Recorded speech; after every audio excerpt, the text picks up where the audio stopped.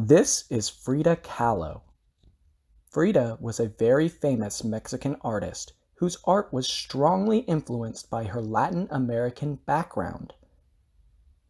Frida was born in a small village just outside of Mexico City on July 6, 1907, where she grew up with her parents and 5 sisters.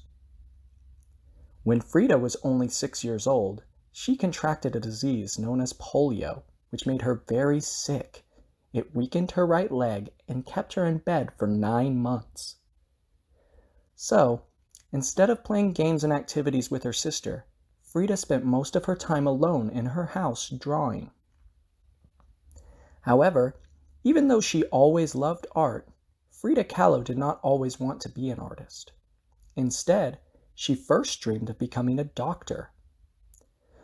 Unfortunately, before she could follow her dream of being a doctor, Frida was in a terrible bus accident that left her unable to walk for 3 whole months. During this time, Frida began to paint more and more while she was stuck in her hospital bed. Painting helped Frida pass the time and to express her feelings, but it also made her realize that she did want to be an artist. Frida Kahlo is most famous for her many self-portraits, which she used to express her emotions and her individuality in order to show the world who she was.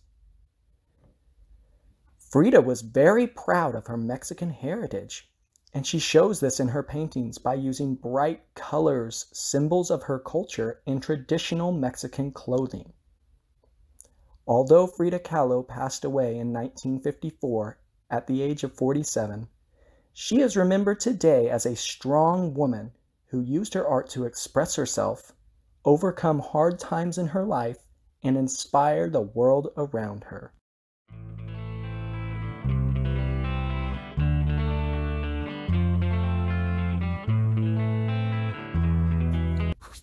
Now that we have all learned about Frida Kahlo, we are going to make our very own self-portrait. For this activity, you will have your own mirror, not as big as ours, of course. You will need a pencil, a piece of paper, an eraser, and crayons for this activity. You will have a box of crayons similar to this one at your table.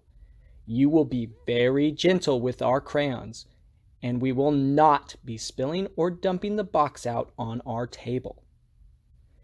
You will also have your own eraser at your table. Please use the large eraser and not the eraser on the back of your pencil so we do not rip our paper. When we start, we will take a good look at ourselves in the mirror to find out what we need to draw. We can start our self-portrait by drawing a big circle on our paper for our face, making sure that we leave enough room for us to draw our neck and shoulders. Once we get our head shape drawn in, we can draw 2 lines with a U that connects them for our neck. We should not be drawing stick necks with only 1 line. Because we left enough room and did not make our head too big, we can start at the bottom of our neck and draw in our shoulders.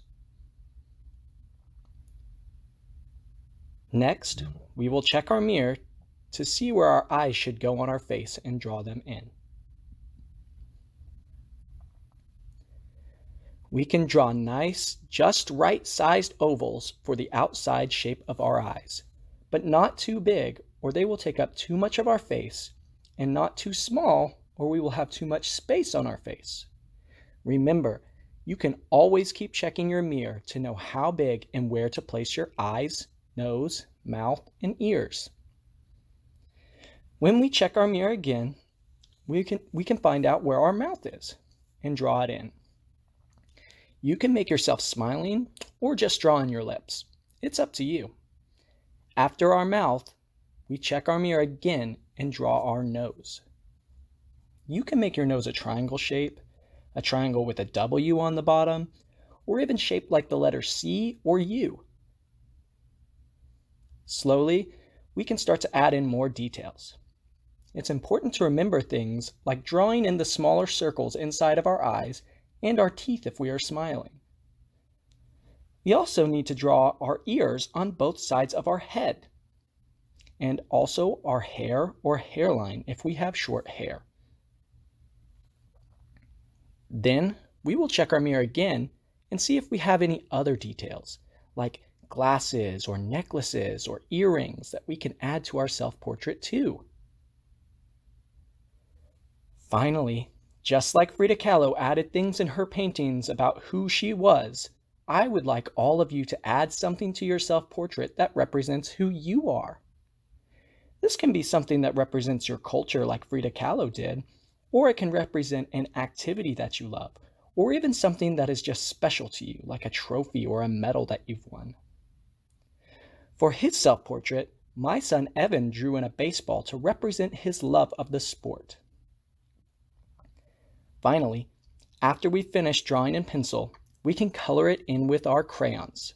We should try to pick colors that look like what we see in the mirror to color our self-portraits. Take your time coloring and make sure everything is filled in neatly. Remember, do not spill or dump out our crayons on the table. Try to use one color at a time, and when you are finished using a crayon, place it carefully back into the box so we can keep our area clean.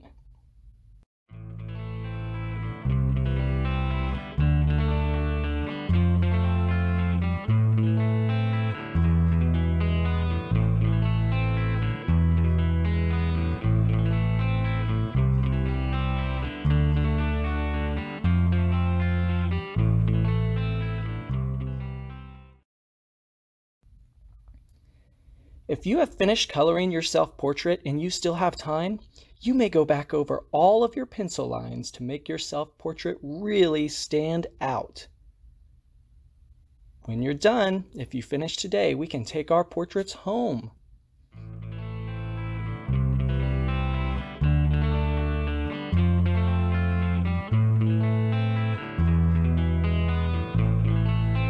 But don't forget, it's important to sign your name on your paper.